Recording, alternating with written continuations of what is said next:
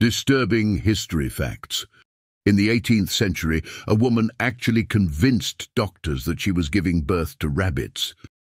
Mary Toft reportedly gave birth to not one, not three, but up to 9 of the fluffy creatures at a time.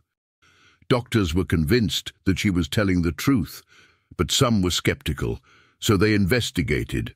They found pieces of corn inside the stomach of one of the rabbits, proving that it hadn't developed inside Toft's womb. So how did the rabbits actually come out of her?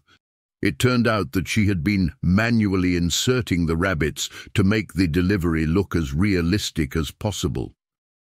Disgusting.